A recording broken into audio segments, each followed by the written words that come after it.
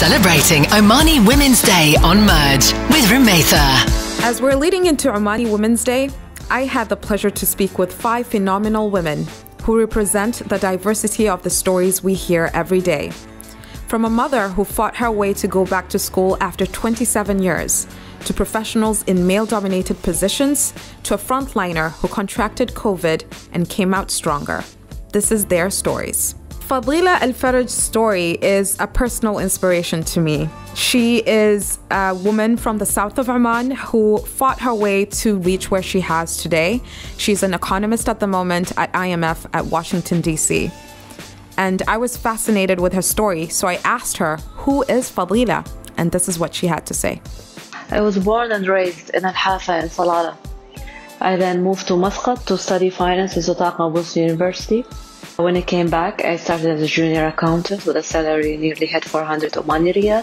It was very challenging, but I was determined. I used to work extra 3 hours until 7 or 8 p.m. every day, just trying to learn more. And it paid off. A couple of years later, I could find a better job, and I was between jobs until I got the Fulbright scholarship. We were only 6 from Oman. It was a very long and challenging process that took almost a year. For those who don't know, Fulbright is a scholarship offered by the U.S. Department of State to study in the U.S.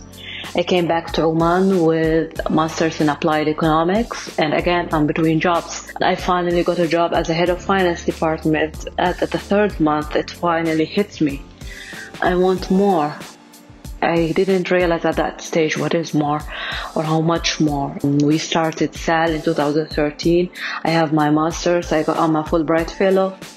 I had 2 offers as the head of finance department, but it wasn't enough. And now I'm here at the International Monetary Fund in DC. As an Omani woman abroad, Fadhila has had to overcome many challenges that have come her way. I wondered how she ended up where she is today, in a position where a lot of Omani professional women aspire to be. It wasn't easy for sure. I remember 15 years ago, I pictured myself sitting in this apartment with an astonishing view of a big city. I never thought that this city would be Washington, D.C., or the view would be the monument and the U.S. Capitol. I just have this picture stored in the background of my mind. So when I saw the opportunity, I memorized my first struggle coming to U.S. as a Fulbrighter. But you can never be ready. You will be fighting to win the position and at the same time fighting the social hardship for being a female with a dream. So you will have to face those who will say no for no good reason and deal with people you hardly know who will try to talk your family down. Others who think you only need to get married and settle down and that should be your goal.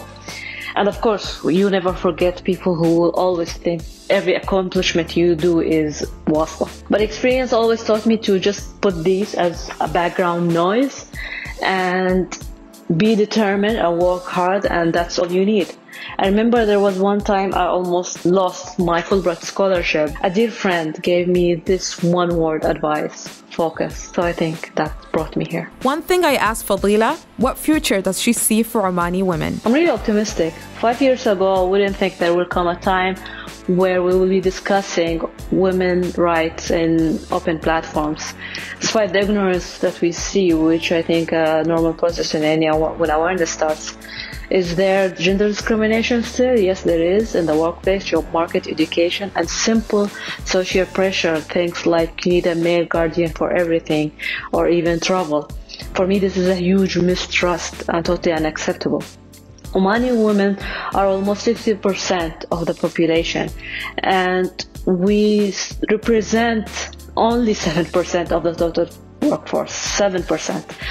The unemployment rate for females with university diploma or higher degree are 5 times more than the males. There's a progress, yes, it's a very slow progress, but at least we are moving. It would be nice if it goes faster, but our voices is stronger now, and I think that's what matters now, and I'm proud that at least we started talking.